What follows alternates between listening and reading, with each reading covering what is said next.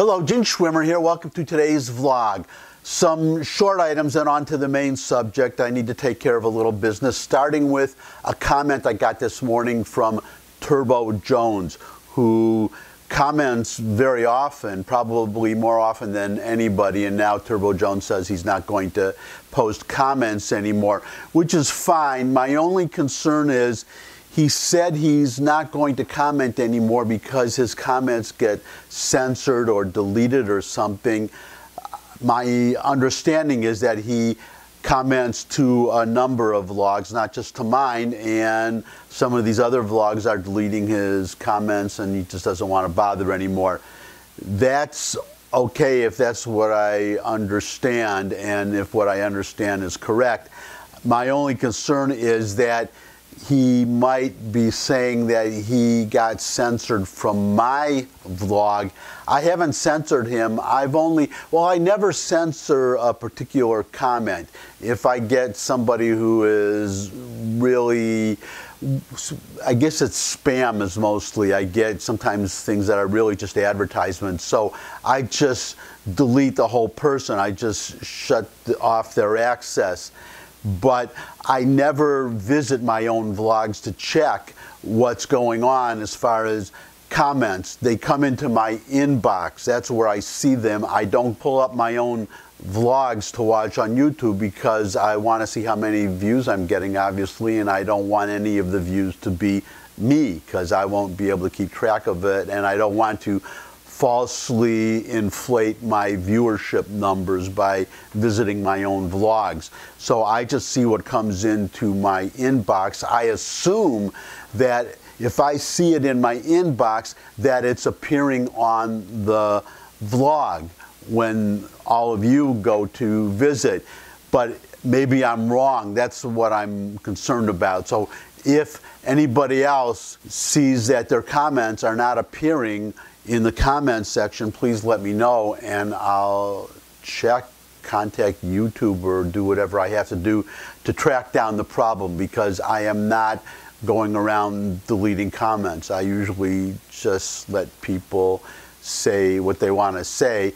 I even decided that I wasn't going to delete anti-Semites, for instance, because I thought that everybody should see what they're saying, that there are such people and what they're saying, that it doesn't behoove me to delete those comments, pretend that they don't exist. Now, maybe I would change if things got really out of hand, but for now, that's my policy. So again, if your comments are not appearing, please let me know, because I do want everybody to comment. I would like to see all of you debating each other. Now, I want to go on now to tweet. Well, I'm going to be talking about Bernie Sanders, and I'm going to be talking about Michael Bloomberg, and I'm going to be talking about the Democratic primary debate in Nevada that was last night, the day before I'm recording this. There have been reports, I'm not going to put up a bunch of headlines, you can just look them up, but violence at Bernie Sanders rallies, not often, I don't want to exaggerate it, but they have been. There was somebody wearing it was a black person actually wearing a t-shirt that said "Black Guns Matter." He was physically attacked. He was physically attacked. He was shouted at and attacked. This has been happening at the Bernie Sanders rallies. Well, somebody named Keith Ellison, if you don't know who he is, he was a congressman. He is now the Attorney General of Minnesota. He put up a tweet. Here's the tweet. "I have never seen Bernie Sanders supporters being unusually mean or rude. Can someone send me an example of a, quote, Bernie bro, unquote, being bad? Also, are we holding all candidates responsible for the behavior of some of their supporters? Waiting to hear." Steve Scalise responded, tweeted back, "I can think of an example." And who is Steve Scalise, in case you forgot? He is a Republican congressman who was shot. he was one of a number of people who were shot. He wasn't the only one, or at least shot at, but he definitely was seriously wounded by James Hodgkinson, a Bernie bro. That's a Bernie Sanders supporter, or a strong Bernie Sanders supporter, at a congressional baseball game, or a practice session for a congressional baseball game between Democrats and Republicans, something I understand they do every year. Just a little friendly get-together. But he was shot. So if you want an example, well, there's an example, Mr. Ellison, as well as the one I just gave you of the black person called a racist because he was wearing a shirt that said "Black Guns Matter." Obviously a play on the phrase you may have heard, Black Lives Matter. He's talking about Black Guns Matter, the right of people to defend themselves, but especially black people should be able to defend themselves. And I could ask rhetorically, if every black person had had a gun in the early days of our country, maybe the history of slavery would have been a little different, do you think? Just thought I would throw that out there. Now, I want to get to the debate last night. Everybody was watching to see how Mike Bloomberg would do. I wasn't expecting him to do very well, and I was not disappointed in that respect. I'm sure those of you who saw it would agree. That seems to be all over the news. Nobody is saying that he did well. A lot of pundits are saying that his performance finished off his campaign. But there are some caveats. There are some pundits saying that is not necessarily true. They are saying that that did not finish him, and he may get better in future debates. I would say that post yesterday's debate that Sanders is the presumptive front runner, presumptive nominee. I mean, he is a front runner. He's a presumptive nominee. There is speculation by one pundit that he may have it all wrapped up by the end of Super Tuesday. The reason being that the convention delegates are assigned proportionately by how many people vote for that candidate in each state. But there is also a 15% threshold. You have to get at least 15% of the primary vote in a particular state in order to get any delegates at all. Right now in California, which has over 400, I believe it's 413 delegates, a large chunk of the 1900, 1910, whatever total amount you need to win the nomination, that only one candidate is polling currently in California above 15%. That candidate is Bernie Sanders. So if that poll result holds through the actual primary, that means that Bernie Sanders will get all 413 delegates of the California primary. That may wrap it up for him, because there is a website, 538. It's a polling, well, not a polling website, it's a prediction website by Nate Silver, who is a statistician and a very good one. His predictions are usually pretty accurate. 538 is the combined number of senators and congressmen, in case you're wondering. 438 in the House, 100 in the Senate. And he goes through the math. He looks at all the polls, puts them all together, and comes up with a prediction. But what he also does is he calculates the odds of somebody winning going forward based on the number of delegates so far. And the number, well, what he does, he'll say, this candidate has this percentage, if he has 40%. I'm not doing the actual math, but he'll say, if candidate X has 40%, that would mean that one of the multiple candidates would have to win 60% of the remaining votes. So you see how that works. As Bernie Sanders garners more votes, that lessens the odds of somebody getting enough votes going forward to pull ahead of him, even if he doesn't have a majority yet. So that, and I'm going to get back to this in a second, but that's why I say it's looking increasingly like Sanders is a nominee, especially if he wins all of California's delegates. And remember, there's Super Tuesday. That's only one state. So there are a number of states who will all be voting on that one day they call Super Tuesday. So he could have it all wrapped up by then. We'll have to wait and see what happens. Now, getting back to Bloomberg, as I said, pundits are counting him out now. They're saying because of his performance or his poor performance in the Nevada debate that he's finished. But there are some pundits who say that is not necessarily true. There are three caveats.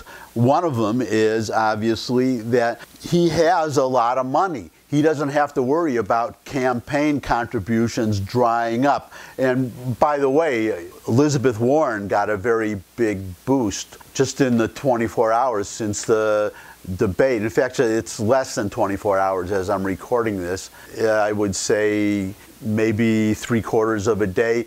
She was struggling to come up with money to continue going forward. She just raised almost $3 million since the close of the debate last night. Bernie Sanders got just about the same amount. She got slightly more than he did. I think she got 2.8 million. He got 2.7 million.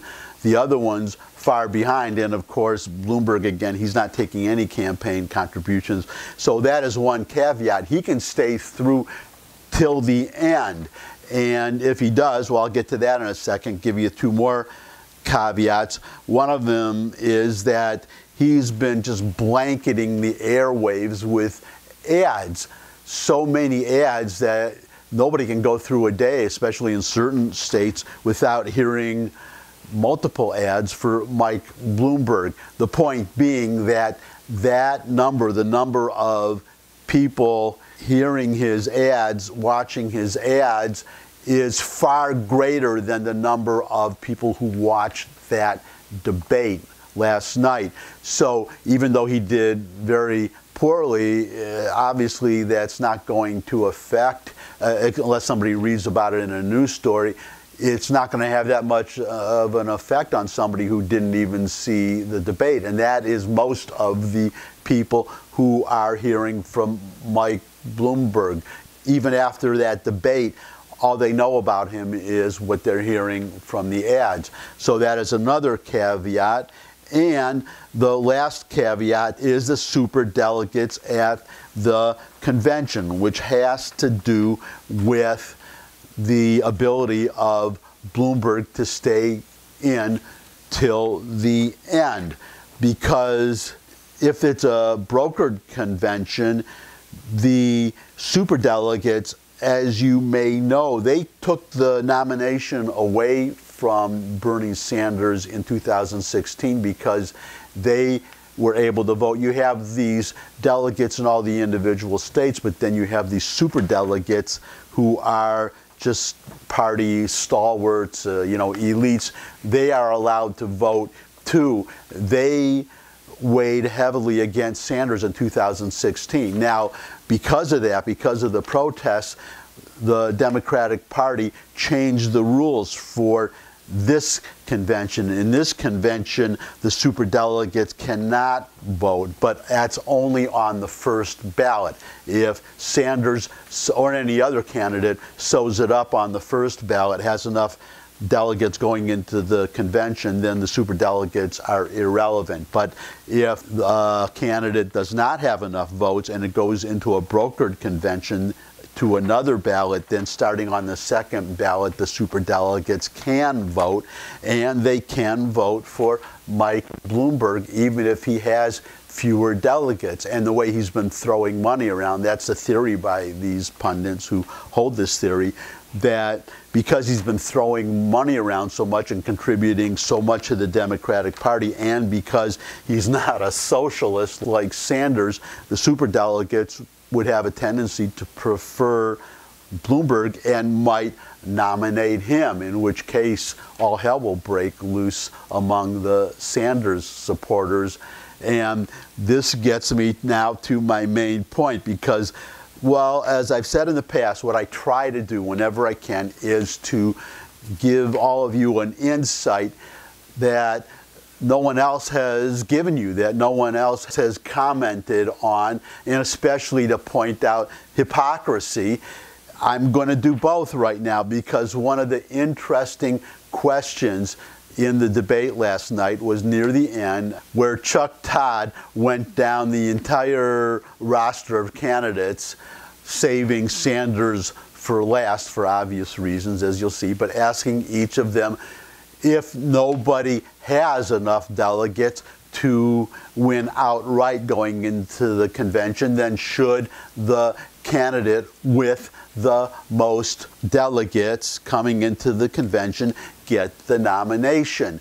Obviously, Sanders, who has so far the most delegates and may very well have the most delegates going into the convention, even if not enough to win outright, obviously he believes that the candidate with the most delegates should get the nomination. So that's why Chuck Todd saved him for last, because his answer is obvious. But what was interesting was that all the other candidates, well, in a way, it wasn't surprising, but they all said no. They should follow the process. The party should follow the process and go through this process where, if it's a brokered convention, there would be wheeling and dealing.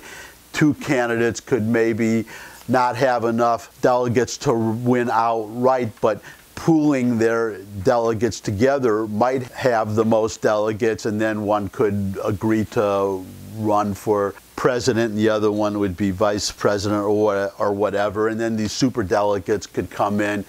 So they're saying that that should be the process. Now, when I heard those answers from all of these candidates, that's when my hypocrisy meter just started ringing bells and the lights went off, because at least some of those candidates, if I understand correctly, but certainly a lot of Democrats, but I believe some of these, at least one of these other candidates, and I wish that Todd would have followed up with this question, they have been complaining about the Electoral College, complaining that Trump won with the most electoral votes but lost the popular vote. So I would have asked them, well, okay, now you're saying that the convention, the selection of the candidates, that should not be by popular vote. That should be by some other process, but not the popular vote, because that's how the delegates are assigned until you get to the convention. They are assigned by popular vote. If you win 20% of the popular vote in a particular state primary, you get 20% of the delegates.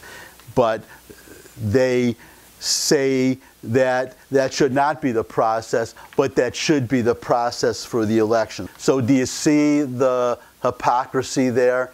That they, on the one hand, are against selecting the candidate by the popular vote, but they want to select the president by the popular vote. As I said, that just stuck out to me. I'm surprised that nobody called them out on that, because I would have gone right down the line and asked them that question. You just said this, now you have in the past said that, resolve the contradiction. That would have been nice to see. And what would also be nice to see is a thumbs up if you like this video. Share it with anybody you think would also like the video. Got any comments? Put them in the comments section below the video, as well as any questions you might have or suggestions for future topics. I would love to get more subscribers, so subscribe, and finally come back and see me again. I look forward to seeing all of you again, and until I do see all of you again, bye.